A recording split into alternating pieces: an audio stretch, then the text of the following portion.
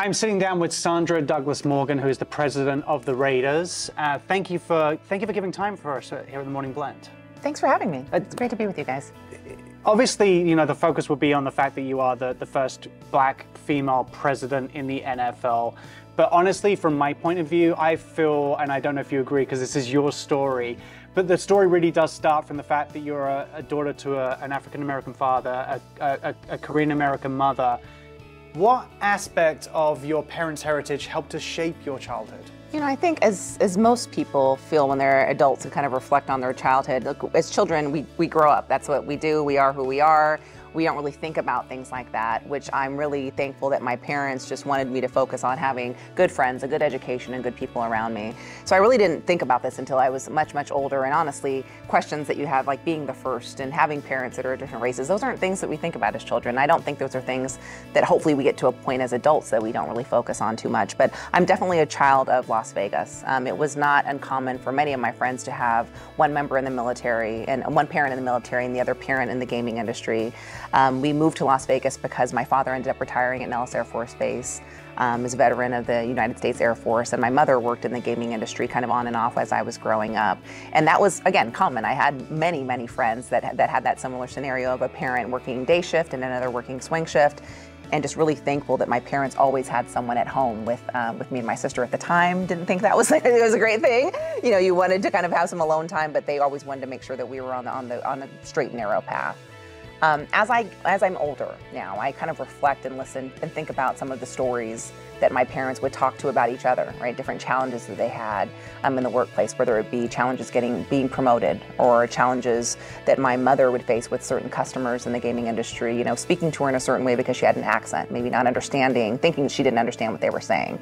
And just, you know, that, I think hearing those conversations, hearing what they went through and what they've done to make sure that my sister and I had a better life, always made me think about how important it is to treat people and never just to assume someone, whether or not they can understand you, what their position is in life, or treat people differently because of what they do, whether it be in the service industry or the Air Force or anything else. And so that's something that you don't realize until you're older that definitely helped kind of mold who I am today and what type of leader I want to be. Do you think that shaped your efforts for inclusivity, for diversity, whether that's subconsciously or something that's driven you? Because you've always been at the forefront and spearheaded inclusivity and diversity, whether that's in this organization or in previous incarnations of your work life, your pursuit for excellence, and to have every voice be heard. I don't think it's subconscious in that that's how I was raised. I knew that growing up, especially in college, because I went to college at the University of Nevada, Reno, incredible institution,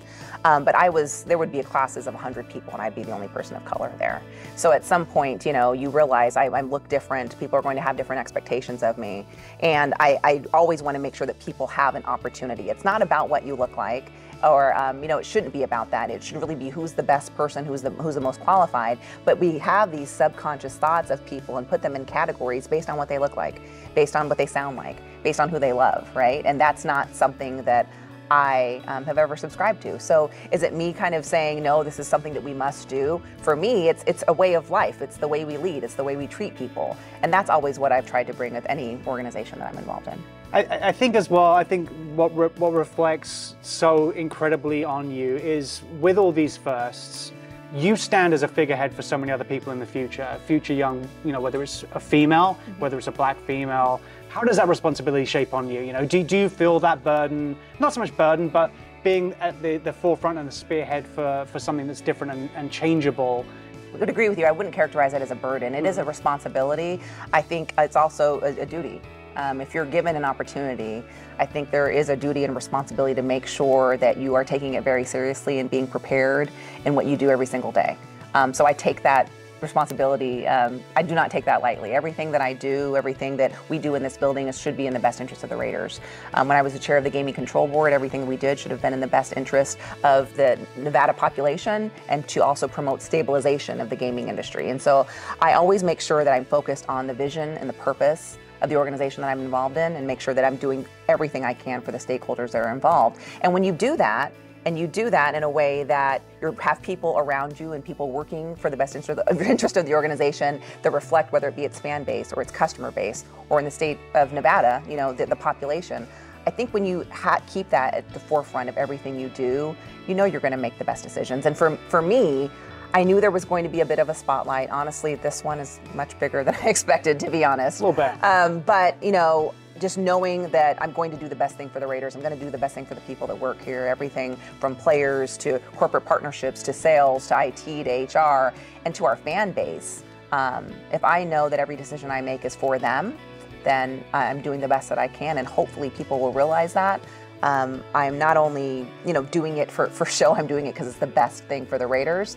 And I think that will resonate, and people will know that ultimately, even though I may be the first, I'm here because I was the best person for the job, and it'll hopefully open doors for others. You know, the first, acknowledging the first, it's incredibly humbling. And being in a state like Nevada that has grown so much over the last few decades, and knowing that I was here, I went to the Clark County School District, I obtained degrees both from Nevada. It's been such an incredible benefit to me. But to know that hopefully I'm doing a good job and can open doors for others and make Las Vegans proud and make Nevadans proud, that's what I care most about, and making sure that I'm definitely not just going to be the last. Like I said, Nevada and Vegas has shaped you as a person, and I truly see that you have definitely shaped the future of Nevada and Las Vegas. So thank you for your time. Thank you, Elliott. Thank you for sitting down with us, and go Raiders next season. Thanks, let's go. Go back to those draft picks. No? She's going to avoid those draft pick questions. Thank you so much, seriously. You. Appreciate you. Thank you.